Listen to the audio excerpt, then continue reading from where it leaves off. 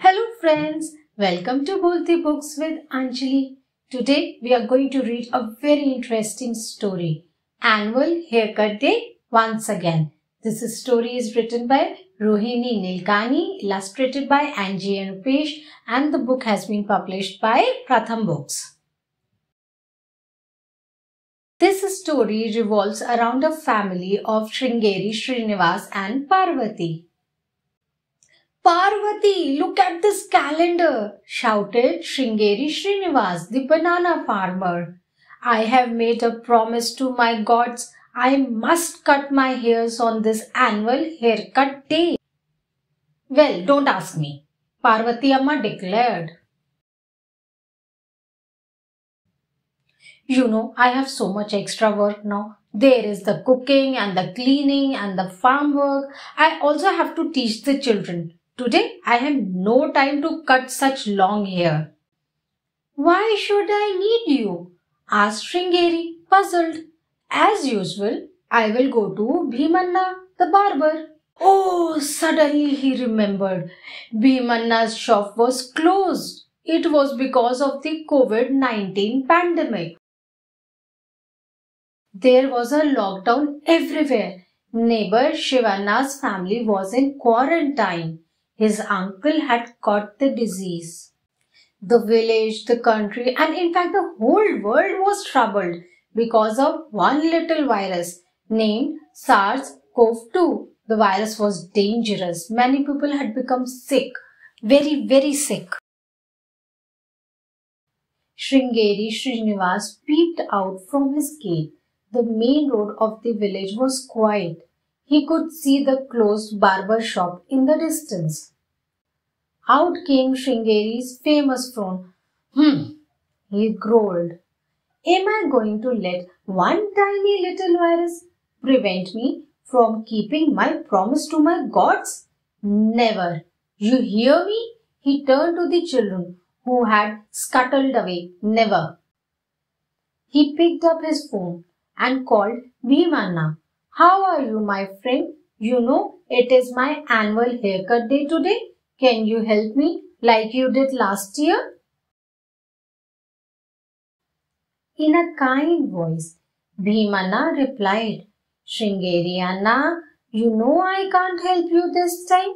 Not until the lockdown is lifted. It is dangerous for both of us. Also, I want to obey the law. Please find another way. What shall I do? Nobody will help me. Even the tiger can't help me now, wailed Sringeri. Suddenly, little Uma stepped up bravely to her angry father. Appa, until the lockdown is over, why don't you try a new hairstyle? We will help you. Soon the children had crowded around their father. Shiva checked the internet to find ways to style hair. Shankari pulled out a chair, a comb and a mirror. Little Uma found some pins and ribbons. The children had a jolly time styling Sringeri's long thick hairs into many shapes. Even their mother helped.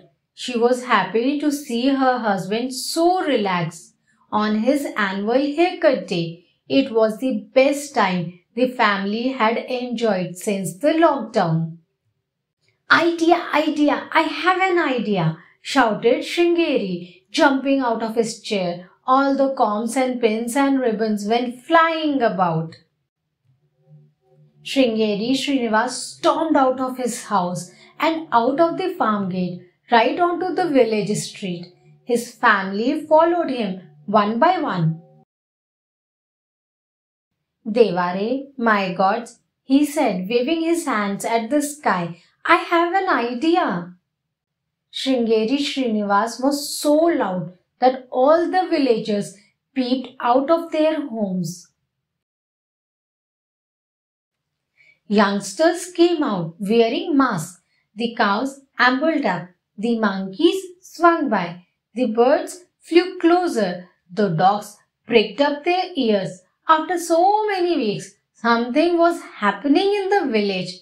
Everyone was curious. Devari, I had made a promise to you that I would cut my hair on this auspicious day every year, and I have kept my promise even on that day when the tiger had to help me. But now, because of this virus, I can't get a good haircut, Shringeri explained to his gods. So Devari, I am making a new promise. Until our scientists find a cure for this illness, I will not cut my hair. Even if it becomes as long as the king cobra in my cousin's village, even if it becomes as long as Amma's sari, Shankari picked up helpfully.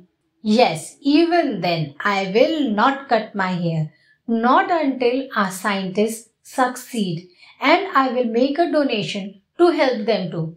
Shringeri swore, putting his hand to his heart. The whole village roared in approval.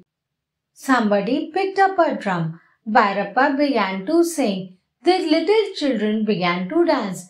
They tried their best to stay apart because of the pesky virus. Soon the news spread far and wide.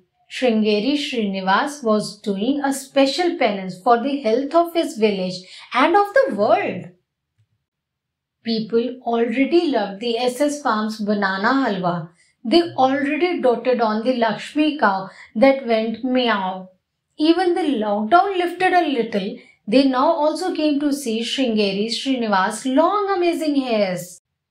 Many villagers were inspired to grow their own hair too.